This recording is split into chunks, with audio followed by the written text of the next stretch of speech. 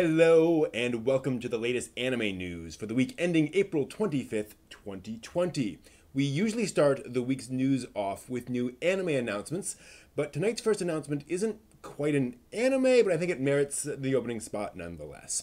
It was reported this week that Sony is developing a live-action Hollywood film adapting the One Punch Man manga specifically.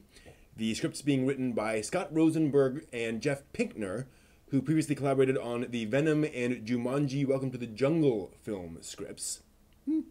Arad Productions' Avi and Ari Arad, who worked on the live-action Ghost in the Shell, as well as Spider-Man Homecoming and Spider-Man Into the Spider-Verse, and other Marvel properties, are doing the movie's production. And Avi Arad has been doing adaptations for decades. Yusuke Murata and One launched the One Punch Man manga on Shueisha's free Tonari no Young Jump website back in 2012 as a remake of One's original One Punch Man web manga. The manga is still ongoing, with the 122nd chapter published just this week. And I gotta admit, of all of the manga to adapt, One Punch Man is one of the more Western ones. Whatever you think of Hollywood adaptations, this one is sure to spark quite the discussion, but certainly not the weirdest choice. And now, back to our regularly scheduled new anime announcements. A website opened this week to announce the upcoming Iwakakeru Sport Climbing Girls television anime. The new anime will adapt Ryudai Ishizaka's Iwakakeru Climbing Girls manga, and its follow-up, Iwakakeru, ! Try a New Climbing. The two manga center around girls competing in sport climbing. First-year student and puzzle game genius Konomi Kasahara discovers the sport after stumbling upon the climbing wall at her new school, and comes to find that the sport makes full use of both one's mind and one's body. And I suspect that bodies are very much an aspect of why this anime is being made.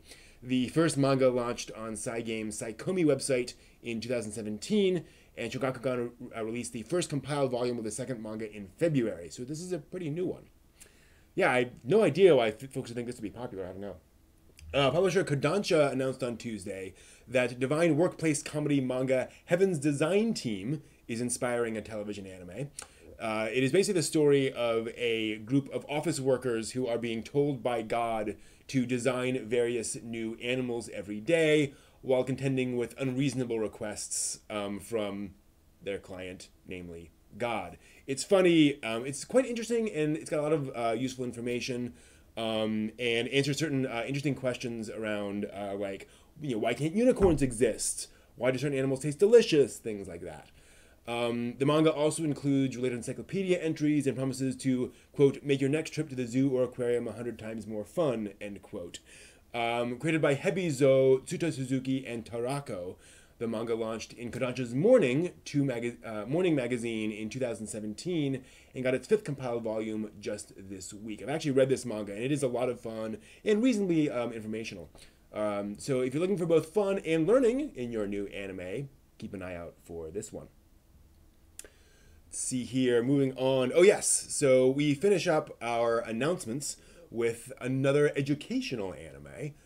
This time an anime adaptation. Toei announced on Sunday that it will be producing an anime film based on study manga series Kagaku Manga Survival, or Science Manga Survival. The film, titled Jintai no Survival, a lot of survivals there, is set to screen alongside the previously announced Ganbare wa Robocon film in Japan starting on July 31st, though Toei noted that the opening date may still change for reasons you can probably guess at this point. The all-color manga and study book series originated in South Korea by Gomdoriko and illustrator Hyundong Han. It originally launched in 2008, so a while back, and weaves science lessons into various stories about children on adventures. As of February, Asahi Shimbun has published 70 volumes in this series, so the new film should have plenty of material to work with. God.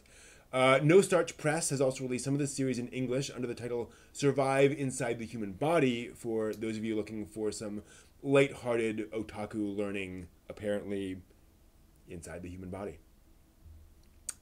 Now, if you've been keeping up with the otaku news for a while, you've surely seen the stories about pirated manga, popping up over the last several months. One you might remember centered around illegal manga aggregator Manga Rock, who, after being heavily criticized for providing pirated manga, stated last September that they would shut down their site and focus on legal distribution methods. Well, as of this week, the Manga Rock service has officially been shut down.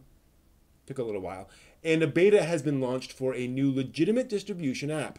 The new INKR, or Inker platform, has partnered with various publishers, including Tokyopop, FanFan, Comic Loft, and Tan Comics, or Ton Comics, to publish manga, manhwa, and webtoons. So far, the beta version includes home and explore tabs, an adaptive viewer, and an account system, and plans to add features like My Library and personalized recommendations in the future. Because as we all know, recommendation engines are really easy and work really well. Manga Rock was originally created by a group of college students back in 2010, there's a shocker, and focused on gathering scanlations that were already released. Following the criticisms last fall, the creators stated, quote, "At that time, we didn't understand the manga industry, and we didn't know the origin of the scanlations, including things without official licenses. As time has passed, we have come to understand the damage being incurred by manga creators and publishers," end quote. They went on to encourage other scanlation websites to shut down as well. In other words, they probably got served. Looking for a way to read manga digitally, but don't want to use your phone or computer? Well, how about your Nintendo console? That's right, InkyPen, a comic subscription service for the Nintendo Switch, announced yesterday that it is now partnering with Kodansha USA to offer manga. Kodansha USA Publishing handles the Kodansha Comics and Vertical imprints, which include major titles like Attack on Titan, Fairy Tail, and Parasite. The announcement states that hundreds of fan-favorite manga are now available on the service, and that is pretty darn cool. InkyPen launched in the US, Canada, Europe, Mexico, Russia, Africa, and Australia in December 2018, and features an all-you-can-read subscription for $8 per month. Sorry, $7.99 per month. Anyway, let's just be accurate. It's $8. Our next bit of news is a positive one for any mobile game fans out there. Anime studio Pierrot and smartphone game publisher K-Lab have announced a new business alliance. Through the partnership, the companies plan to develop their collaboration, with K-Lab adapting more of Pierrot's video content, like anime, into mobile games, merchandise, and events. Pierrot and K-Lab previously partnered to create the Bleach Brave Souls smartphone game and the Yu Yu Hakusho 100% Magi Battle smartphone game. So I guess you can expect more of those. Now, in these tough times, people have been finding new ways to get together with their communities and to host events, and the anime industry is no exception. This weekend brings the, quote, Iwa Ie no Mi event, which will stream the 3 new theatrical versions of Evangelion films 1.0, 2.0, and 3.0. The event will also use the new Google Meet service to host guests and lucky fan participants during the streams. The films and commentary will stream on YouTube for free. The 1.0 film already streamed last night, but you can still catch 2.0 and 3.0 tonight at 2 a.m. Eastern Time and 8 a.m. Eastern Time, respectively. Evangelion theme song singer Yoko Takahashi will appear for all the screenings, and other guests are also planned to attend. Will Ano be there? I have no idea. 80 total people will be chosen to participate in tomorrow's chat groups. 80. Better than nothing, I suppose. Fans can enter to win a spot in the chat by posting on either Twitter or Instagram with the hashtag StayHomeEva. And if that's not enough, Evangelion, the first 3 Evangelion Rebuild films, are also now streaming for free on YouTube. There aren't any subtitles included with the films, but if you understand Japanese or just enjoy existential mech fights as background noise, those will definitely be available through April 30th. Why not? And good on them for providing those, for free for everyone. That's cool. Now, the increase in working and study from home has also brought an increase in people participating in video calls, and entertainment properties are responding to make these a little more exciting. A number of anime, manga, and video game properties have begun posting background art for folks to use behind them as they video call in Zoom, let's be honest. So if you ever wanted your coworkers to think you're working from a Ghibli forest, a Shirobako office, or even an Eva hangar, your time has come. Just maybe, I don't know, be careful. Shirobako's official Twitter account posted a set of backgrounds from the show, including a shot of the room the director imprisons himself inside in order to focus on getting his storyboards done. That couldn't be creepy at all. The Evangelion Twitter account also posted a series of wallpapers, including 8 visuals from the Rebuild films and 8 sound-only images, so the sound-only stuff in the background. The account did stress these images are to be for personal use only and are not to be reposted. Sure, that'll work. The Studio Ghibli wallpaper collection is available on their official website and includes settings from Nausicaa, the Valley of Wind, Princess Mononoke, Spirited Away, and Howl's Moving Castle, among others.